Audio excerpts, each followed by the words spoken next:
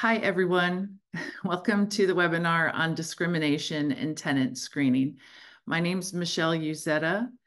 I'm the Deputy Legal Director at the Disability Rights Education and Defense Fund, or DREDF.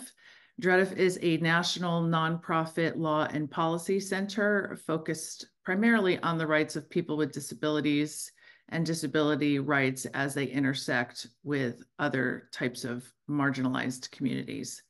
I'm really happy to have Chancellor Al-Mansour, who is the Executive Director of the Southern California Housing Rights Center, as a co-presenter today, and we hope you enjoy the webinar. I know that some people joined after the housekeeping announcements were made. Both the chat and the Q&A are open. Please use the Q&A to post questions. If there is time at the end of the webinar, and we hope there will be, we can answer some questions live. If you just have information you want to share with people who are in attendance, go ahead and use the chat for those purposes. Next slide. So the agenda today is quite simple, but there is a lot of information we've packed in. We are going to talk about Section 8 discrimination. We're also going to talk about other screening protections for tenants, including the use of income and financial requirements, the use of credit history, the use of criminal history, and also we have a slide on AI in tenant screening. And then we'll talk a little bit about strategies and enforcement. Next slide, please. So first, we're going to start with source of income discrimination and specifically Section 8 discrimination. Next slide, please. So from the outset, it's important to understand why Section 8 is so important to people. And there are a few reasons why, and I'll just pause for a second so folks can look at the slide, and then we'll go over the information in the slide.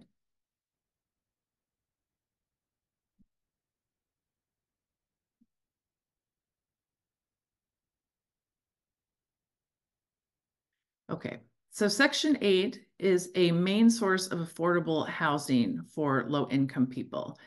It bridges the gap between low wages and high housing costs.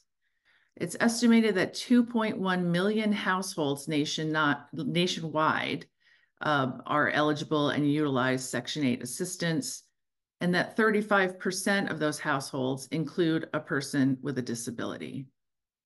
There are over 300,000 households utilizing Section 8 assistance in California. The Section 8 program increases housing opportunities for low-income people who are disproportionately Black, Brown, and/or disabled. It also makes safe, decent, and sanitary housing available to people who are low income. It promotes fair housing choice, meaning you get to live where you want, mobility. And it also increases access to housing that's near transportation, schools, and employment opportunities. The Section 8 program also reduces segregation and concentration of poverty because, again, it allows people to live in neighborhoods they might not otherwise be able to afford. And it also prevents homelessness. Next slide, please. So what is the problem? Well, we find that discrimination against Section 8 recipients is widespread. There are unfounded stereotypes and misconceptions about voucher users and the Section 8 program. For example, people have ideas that folks who are on Section 8 don't want to work, or are drug users, criminals, etc. We've also found that Section 8 is used as, or Section 8 discrimination has been used as a pretext for other types of discrimination. Because Section 8 is disproportionately used by people who are Black, Brown, and/or disabled, discrimination against Section 8 disproportionately impacts those communities. On this slide, I also provide a link to a blog post that DREDF has on its website called Speaking the Truth About Section 8 that kind of pushes back against some of these narratives and stereotypes about the program. Another problem with Section 8 is that it's a use it or lose it type of program. The wait lists to get a voucher are very long. In Los Angeles, for example, there's been periods of over 10 years when the wait list has been closed, and then it'll be open for just a couple of weeks for people to try to get a voucher. And then also, if you are one of the lucky ones to get a voucher, they are time limited. Generally, people are given about 60 days to find a unit. You can sometimes get an extension from your housing authority, but that's not always going to be available. So if discrimination is widespread and persistent, and you only have 2 months to find a unit, that creates a very critical situation for a lot of people. Next slide. So now I'm going to talk about the law and how it applies to Section 8 discrimination. And again, I'll pause so you can take a look at this slide before we go over it.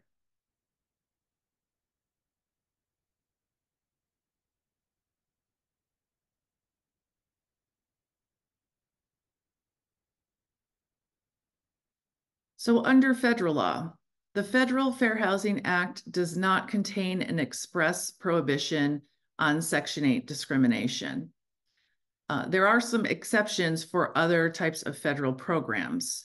For example, the Low Income Housing Tax Credit Program, which is a program that provides a tax incentive to construct or rehabilitate affordable rental housing for low-income households. In that program, properties are expressly prohibited from discriminating against voucher holders. Owners of housing are required to certify their compliance with that requirement, as well as other types of things, annually. And state housing agencies are responsible for monitoring owner compliance with this requirement.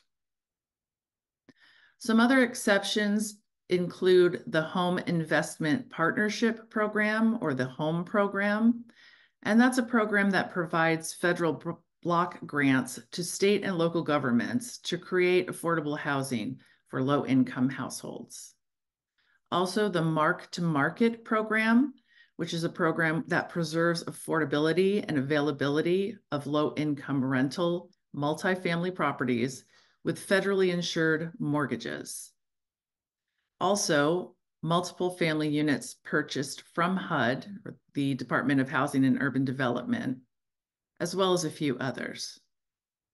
And also on this slide, I provide a resource, a publication from the Department of Housing and Urban Development entitled Source of Income Protections for Housing Choice Vouchers. Next slide, please. On state level, and again, I'll just pause for a moment for accessibility purposes to allow people to look at the slide before I move on.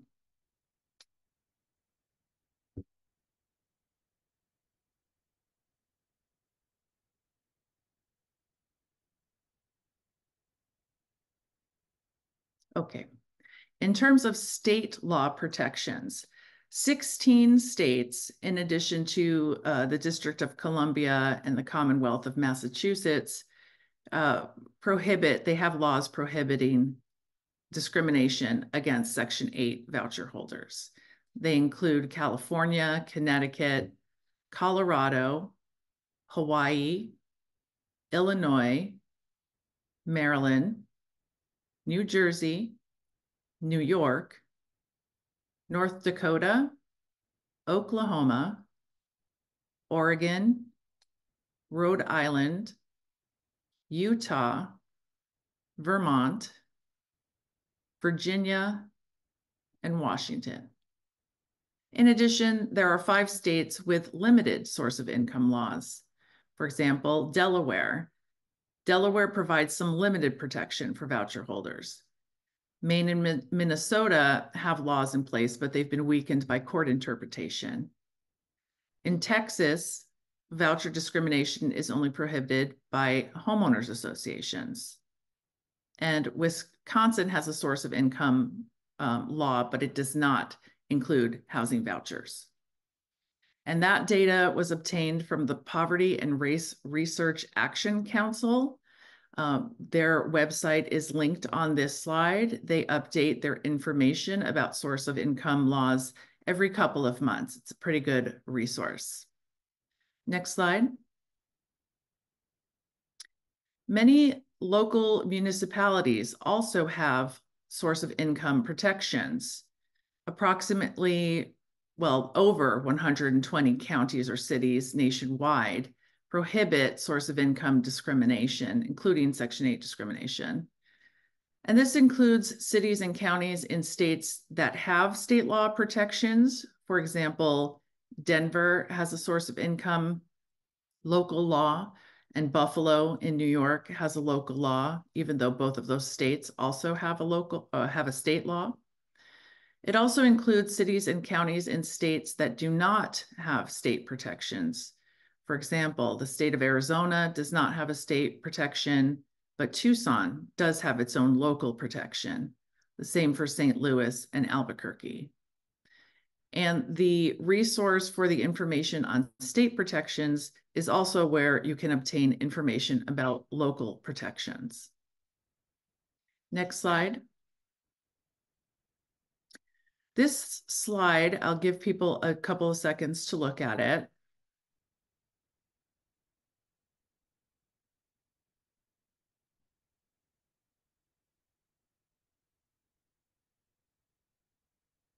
This slide contains a list of the 19 municipalities in California, both cities and counties, that have local ordinances prohibiting Section 8 discrimination. And I will just read off the list for accessibility purposes. It includes Alameda, Berkeley, Corte Madera, East Palo Alto, Fairfax, both the city and the county of Los Angeles, Marin County, Mill Valley, Milpitas, Novato, I don't even know how to pronounce this city. I'm sorry, San Anselmo, San Diego. Anselma. Thank you, Yeah. Chancellor. Only because I'm lived up there. Yeah, thank you. Down Thank there. you. San Diego, San Francisco, San Jose, San Rafael, Santa Clara County, the unincorporated parts only, Santa Monica, and Woodland. Next slide. So let's look a little deeper at California law. California's Fair Employment and Housing Law was amended fairly recently by Senate Bill 329. And that was effective January 1st of 2020. Now that bill amended the Fair Employment and Housing Act, or FEHA, to make it clear that landlords with rental properties in California cannot discriminate based on a person's source of income. And they redefined what source of income means. Next slide, please. Like other prohibitions in FEHA, the source of income discrimination prohibition applies to a broad range of housing providers, all housing providers who rent residential properties in California. Now, this would include rental and leasing agents, management companies, landlords, as well as homeowners associations, condo associations, corporations, and housing authorities. And someone just posted in the Q&A, is Section 8 considered a source of income? Yes, it is. Next slide, please. That was exactly what the bill that I just mentioned 2 slides ago did. It redefined source of income to include specific things. And I'll pause for a moment so people can read the new definition on this slide.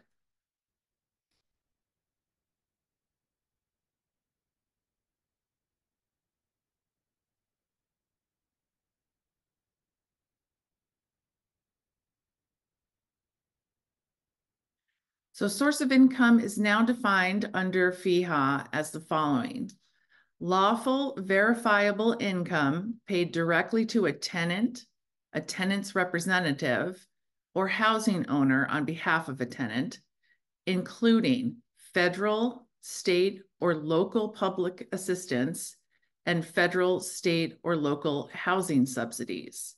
And it specifically includes Section 8 Housing Choice Voucher rental assistance, Veterans Affairs supportive housing vouchers, financial aid from any program that provides rental assistance, homeless assistance, security deposit assistance, or rapid rehousing.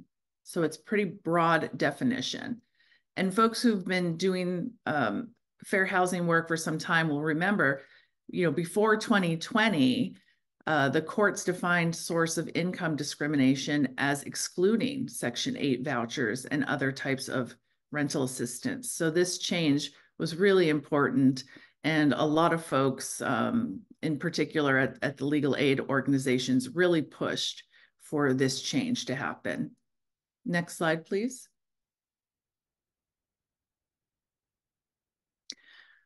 So this slide contains some of the prohibited activities, things that landlords and housing providers can no longer do based on source of income. So I'll pause so people can look at the list and then we'll go over it.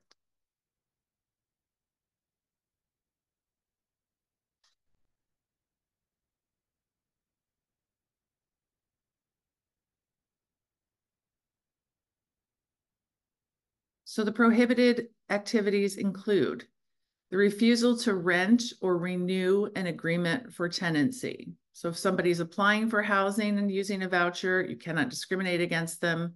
If someone's an in-place tenant and starts to use a voucher, you cannot terminate their tenancy or tell them they can no longer live in the apartment because their income source has changed.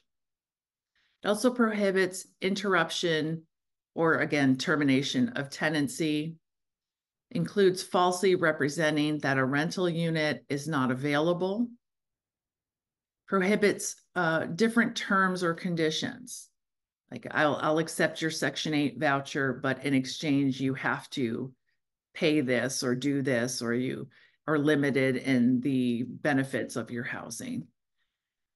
It also includes refusing to complete forms, sign documents, or make repairs. And this is a way that landlords and housing providers often discriminate without expressly saying they're discriminating. They may refuse to complete the forms required by a public housing authority to complete approval of a unit for use by someone who's using a voucher. They may refuse to execute documents. They may refuse to make simple repairs that are necessary for the unit to qualify and pass inspection. And those can also be types of discrimination prohibited under FEHA now. It includes harassment based on source of income or any other way of making housing unavailable. There's kind of this catch-all safety net provision in FEHA that captures other types of discrimination that may not be enumerated. Next slide, please.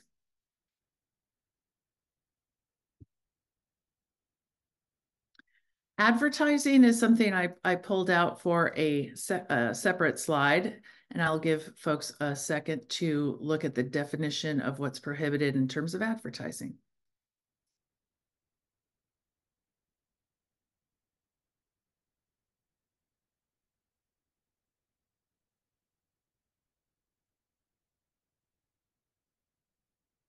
The advertising prohibition is kind of a mouthful. It's unlawful to make, print, or publish, or cause to be made, printed, or published any kind of notice, statement, or advertising with respect to the sale or rental of housing that indicates a preference, limitation, or discrimination based on source of income, or an intention to make that kind of a preference, limitation, or discrimination. Next slide. Here are some examples of discriminatory advertisements. I'm sorry if the print is not terribly big. These are all from real life cases that I've handled or are in the process of handling over just the last year. In the top left corner, you'll see that the fourth bullet under minimum rental requirements says no Section 8, as well as other things. That is discriminatory. That's a clear express ban on Section 8 tenants.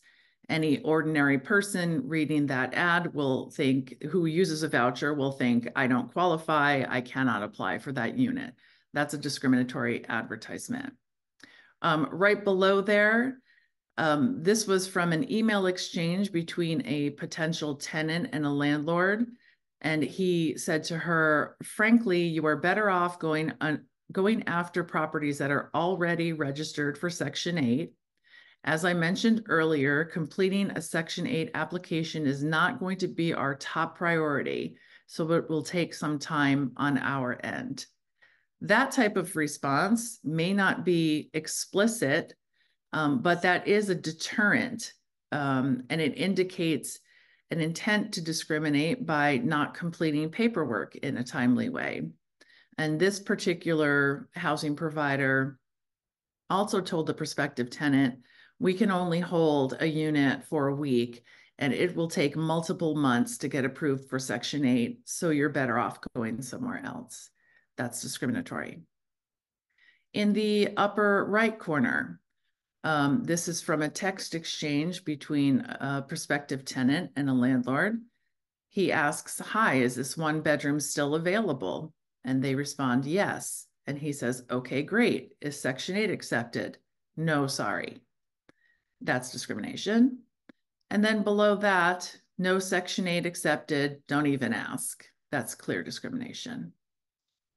And these, again, are things that happened recently within the last year or so in California, in a municipality with a local ordinance, both of which have been in effect since 2020. So you'll see these types of discrimination continue to happen and on a pretty wide basis. Next slide. Okay, I'm going to pass it to Chancellor now to talk about other screening protections. Hello, everybody. I'm Chancellor Mansour, the Executive Director of the Housing Rights Center. We're located in Los Angeles, California. We're the nation's largest and oldest fair housing council, and we also provide eviction defense and homeless prevention legal services. Next slide, please. So I'm going to get into a little bit more detail in terms of some of the ways in which housing providers use methods to discriminate against tenants, against prospective applicants for their housing. So I'm going to give a second for people to read this slide.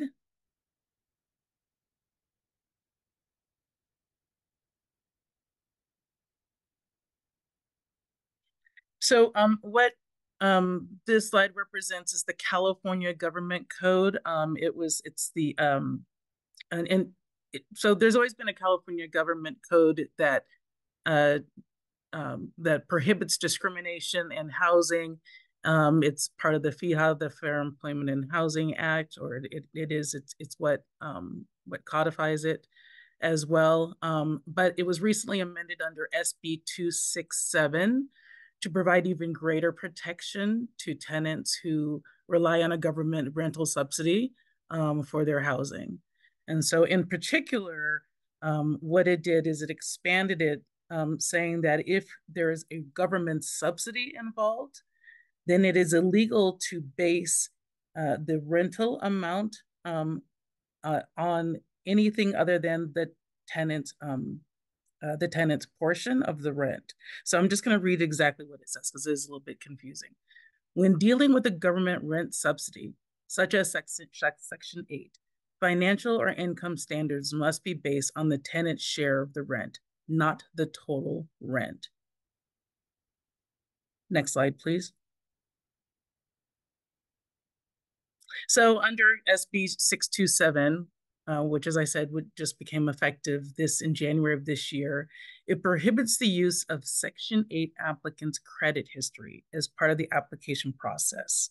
And I'm going to give people a moment to read this slide.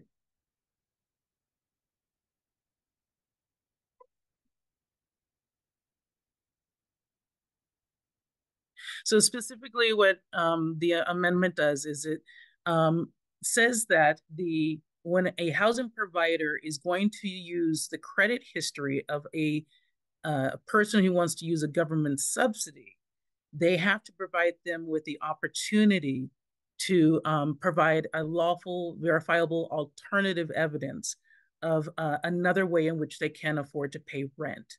So these are some examples. This is not all inclusive, but some examples of what a tenant can provide is that they're receiving other government benefit payments.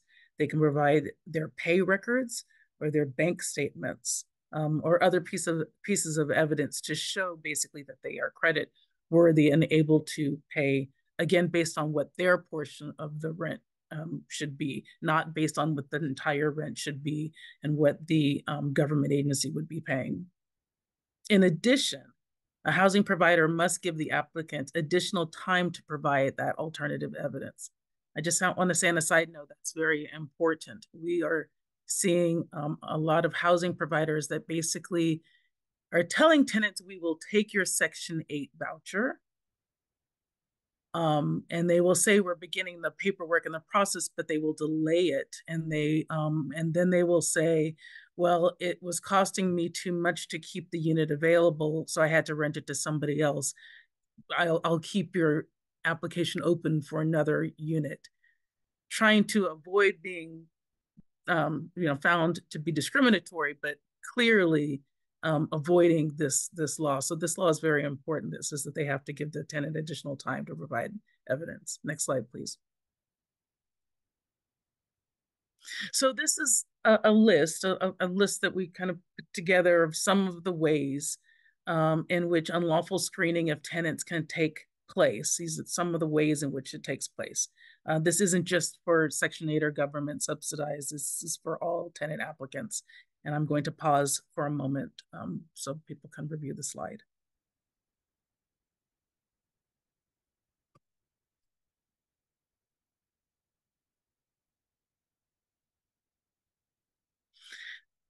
So, and I'm going to read the list. The first is refusing to complete paperwork or delaying paperwork. I just spoke of how that is happening. Or the other thing is losing paperwork, saying that they sent it to the housing authority case manager when maybe they didn't, or sending incomplete paperwork, or that they somehow delaying that process. Saying that the building is not registered as Section 8 when it is, and I'm sorry, these things obviously pertain just to Section 8 tenants, but saying that the building is not registered as Section 8 when technically, unless this project-based Section 8, it doesn't have to be registered as Section 8, so that's just a pretextual excuse. Another thing they may do is only consider employment income, like verifiable employment income. A lot of tenants, especially low-income tenants, tenants of color, rely on other forms of income, and housing providers should consider those other forms of income if they're legal forms of income. Saying that their credit is too low, and in particular without providing an exact eligibility standard about what that credit rating should be. And that's in general a problem overall for tenant applicants, is that there's a lack of transparency about what the eligibility standards are for that housing. Going back to the list, saying the process takes months and units can only be held for a brief time. So that's often used to discourage the applicant from even applying for the unit. Raising the rent after the household with the voucher applies. A lot of tenants with Section 8 vouchers, they are savvy and they will not disclose that they have Section 8 or try to wait until they are as far in the rental application process as they can. Unfortunately, there have been cases of landlords who've tried to sue tenants, prospective tenants, for fraud in that situation, saying that they should have disclosed it. I'm not aware of any law that says that they have to disclose that fact, but there are some landlords that are pushing back on that. But um, the but the bottom line is, that is a way in which it is used, where all of a sudden the landlord will then change the rules of the game in some way or another after the tenant discloses that they are going to use a Section 8 voucher. Another thing that a landlord may do is accuse the household of fraud, and I'm sorry that kind of leaped ahead for not disclosing that they had a voucher. Um, Another thing that the potential housing provider may do is use the criminal history and eviction records of that prospective tenant without mitigation. And I'm going to go into a little bit more detail about that in another slide. Another thing a housing provider may do is use improperly use eviction records, and I will go into that a little bit more so, and an overall lack of transparency of the whole process and denial. And a lot of tenant applicants will say that, especially once they've been denied, that they had no idea why they were denied. They weren't told during the process what exactly it was. And clearly there could be a discriminatory, illegal reason for doing so, but oftentimes the tenants don't know and why. And so that can be a problem. Next slide, please. Criminal history. Next slide, please. So, yes, housing providers, and I'm sorry, I'm going to give a second for people to review this slide.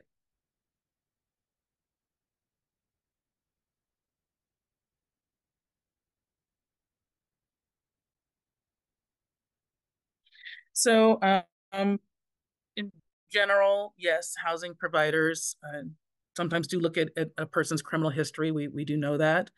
And in general, all housing providers screen tenants, and there are legitimate interests into screening potential tenants. As as an agency that represents tenants, there are definitely some legitimate interests in terms of screening, but the problem is that oftentimes the screening is used in a discriminatory way to prevent people, especially people who are Black, Latinx, maybe LGBTQIA, from getting that housing because of discriminatory reasons, because it's based on their membership in one of those protected categories. And so people, and so even if a person doesn't have a criminal history, oftentimes persons in those who are of for those demographics and those demographic categories, only they will be asked for their criminal records, or they will be screened for criminal history, which clearly is a violation of state and federal Fair Housing Act. Not so much, well, Federal Fair Housing Act, quite, not so much. Criminal fair housing laws and are protected a little bit more so under a California law. Not unfortunately, it's not codified under the California Fair Employment and Housing Act. There are, and we did provide here the fact that there are regulations, however, that became effective in 2020 that do clarify when and how a housing provider can consider information about a person's criminal history. But I do want to take a side note that this is a law that is evolving, and there's a lot of advocacy around limiting the use of criminal history when considering rental applicants. Next slide, please. And so what exactly is criminal history? I'm going to give a moment to pause to review the slide.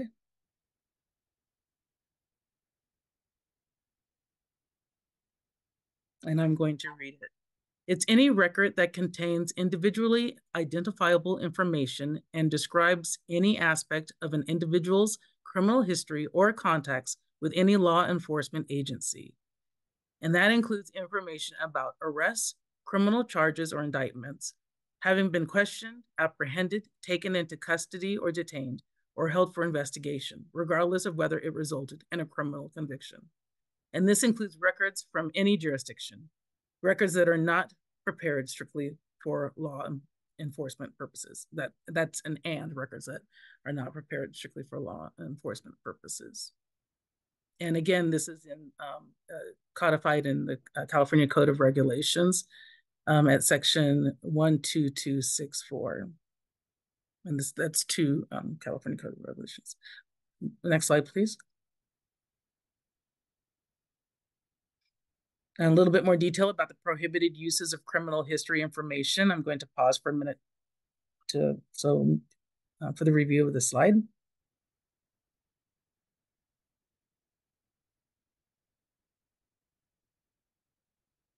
And I'm going to read it.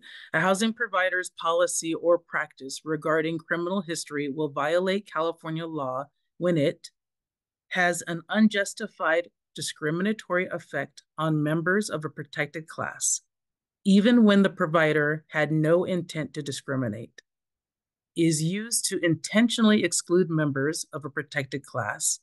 In other words, or for example, only running criminal history screening on Black applicants. Or it could violate California law if it constitutes a discriminatory statement. In other words, an advertisement, a blanket ban on anyone with an arrest. And I'll just say exactly what that means is that one cannot post that one will not rent to people with a criminal background check in an advertisement or a sign on a front lawn or something like that, even though it may be intentional to do so. Later, to some degree, they can't post it in an advertisement. They can't put it in a published statement. Next slide, please. This slide is about specific prohibited uses of criminal history information. I'm going to give pause a moment for the review of the slide.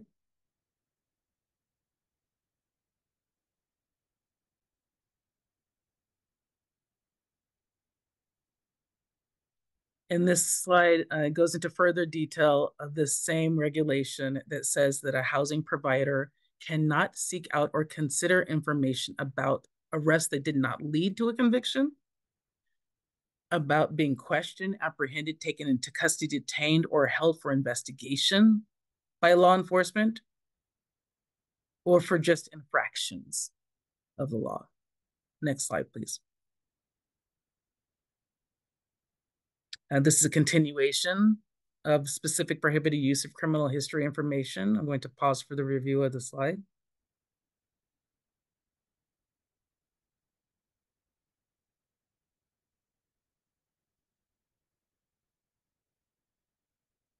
So again, a continuation of what a housing provider cannot do. They cannot seek out or consider information about a referral to or participation in a pretrial or post-trial diversion program or a deferred entry of judgment program.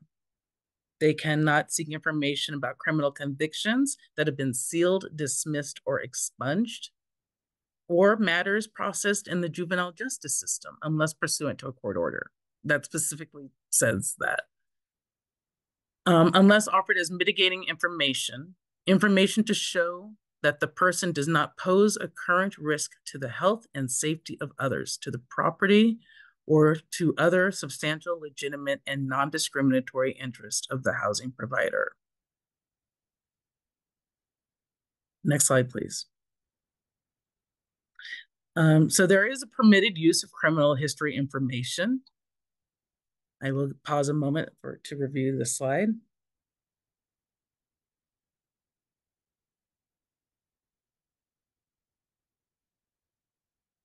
The housing provider can otherwise check the criminal history of an applicant.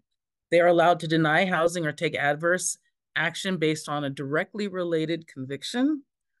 They are allowed to direct and specific negative relevance to the conviction has to be about direct and specific negative relevance to a substantial and legitimate and non-discriminatory interests of the housing provider, which is generally kind of the requirement of the housing provider when they refuse a number of things under the Fair Housing Act.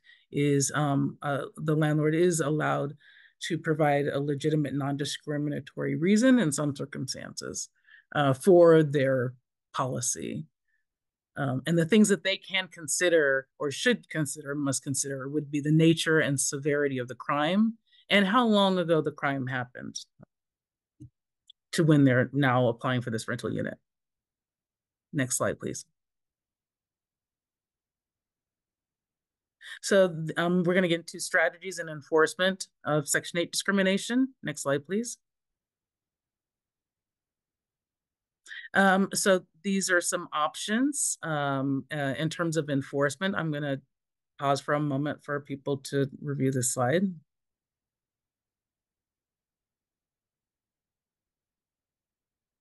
So under the California Fair Employment and Housing Act, when one files a claim, and if one can seek injunctive relief to get the policy to suspend or to terminate the policy altogether, or some other injunctive relief, maybe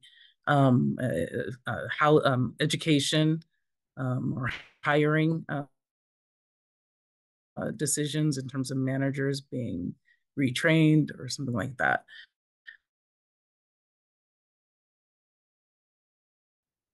So your options in terms of enforcement, Chancellor just mentioned that under FEHA, you can seek injunctive relief, monetary damages, including punitive damages if the housing provider is found to have acted in a particularly egregious fashion, and also the right to attorney's fees and costs.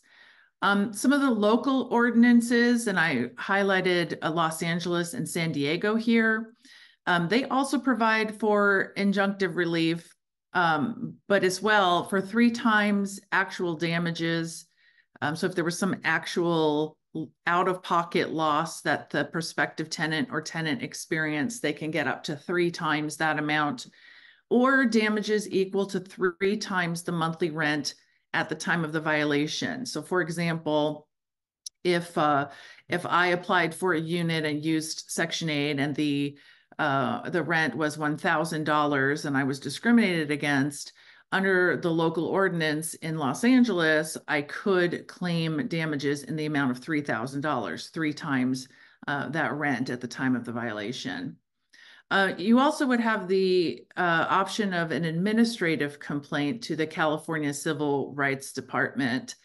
I don't know if that would be my first option, to be honest, just because they are severely underfunded and have not been, they don't have the resources to take on the number of cases that we might want. So I'll just say that. Next slide. I'm sorry. The one reason why it would be good is for reporting purposes. So at least we can keep the data to file. Oh, great. Great. Do you want to go back to Chancellor then? And I'm sorry, I just have to, I don't know, Zoom kicked me out, so I apologize for that. But that is one point I did want to raise before we change slides, is that even though CRD, the Civil Rights Department, has some challenges with enforcing some of all the complaints that are being filed, I think we should still file complaints, because if nothing else, the data is used and is reported to HUD and to the federal government in terms of just the sheer number and the prevalence of discrimination that's happening, because we're still trying to get this codified on a federal level as well. Thank you. I think we're moving on to you for the next slide, Michelle. I'm sorry. Let's go to the next slide. Oh, I'm sorry. This last slide is mine. And yes, discrimination against Section 8 vouchers is still very widespread. I just want to give an example. In the Housing Rights Center, and like a lot of agencies, we've been doing tests. And I'm sorry, let me give a pause a second for people to read this slide. It's pretty short. So I'll just say that even in some, right here, this refers to a study we did in 2021 through 2022, where we found that nearly half of the properties tested showed discrimination. We've since tested 3-4 times as many properties, and still find about half of them show evidence of discrimination. And just, I want to say, of about half of those that show evidence of discrimination, about half of those are blatant denials where the housing provider says no to the persons who receiving Section 8. So enforcement is definitely still needed. Thank you. All right, I have the next two slides. Next slide, please. I just wanted to jump in to talk about some Public Record Act requests that we did. So I'll give people a second to take a look at this slide before talking about it.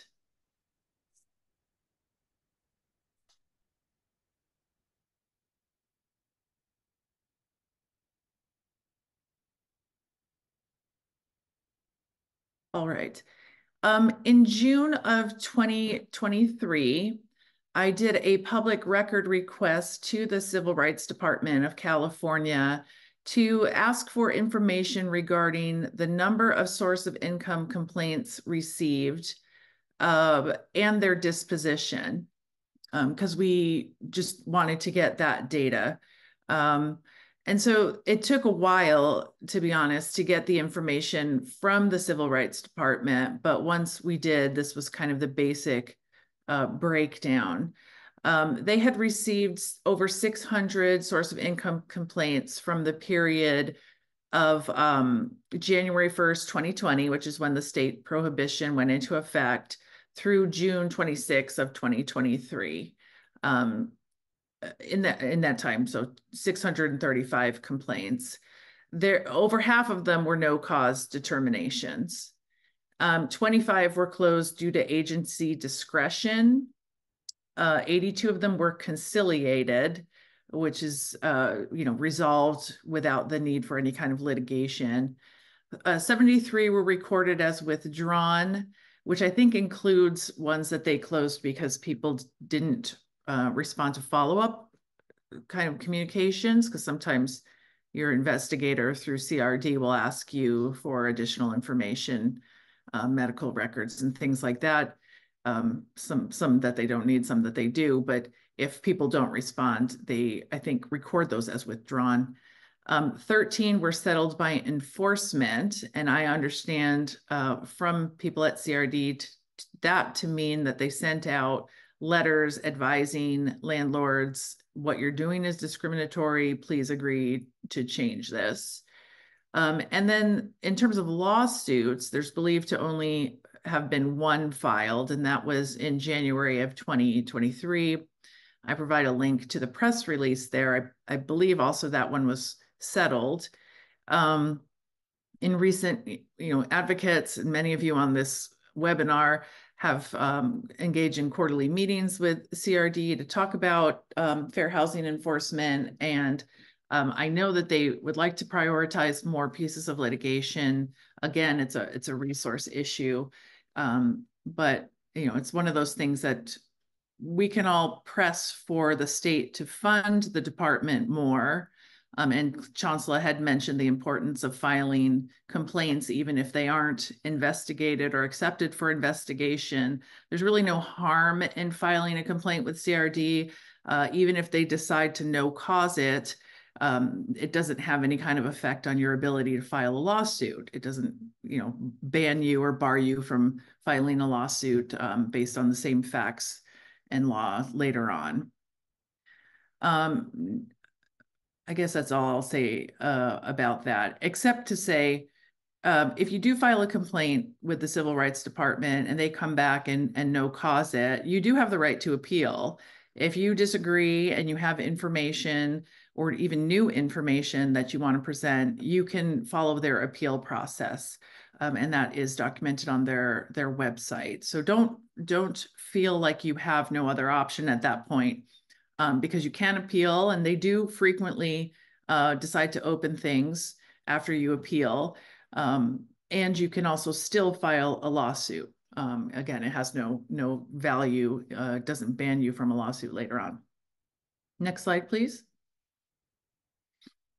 We also did public record requests to all the 19 California municipalities that have source of income ordinances.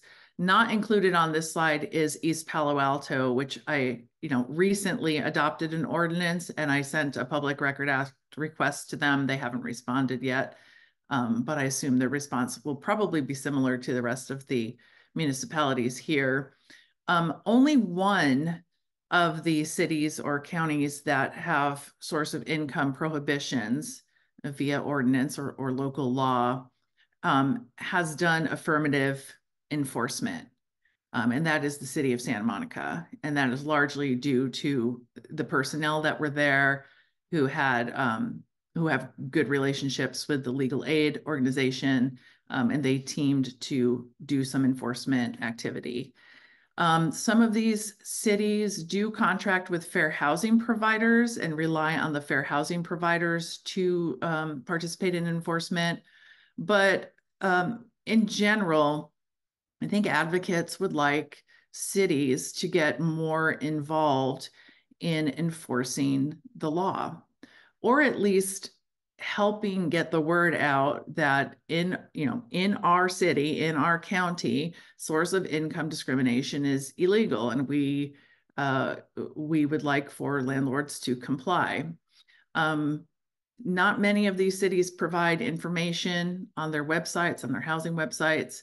Not many of these cities conduct training or highlight the fact that source of income is prohibited. And again, with the exception of Santa Monica, none of them are doing affirmative enforcement work. So as an advocate out there, engage with your cities about doing more in terms of helping fight the widespread Section 8 discrimination that's still occurring. I think the next slide is Chancellor's. Thank you. So some strategies for addressing voucher discrimination against Section 8 vouchers. One, to educate and train voucher holders and their advocates. And I'm sorry, I'm going to pause a moment so people can review this slide.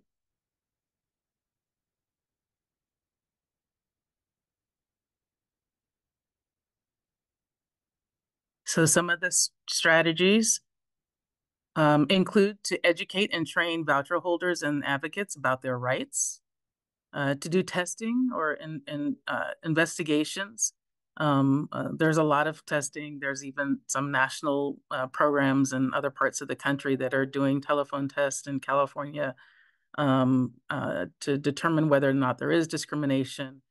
There's also a lot of housing providers that will post things either on their websites and so forth. So it could be also a review of anything that they post that says whether or not they will accept a voucher, a Section 8, or a government subsidy.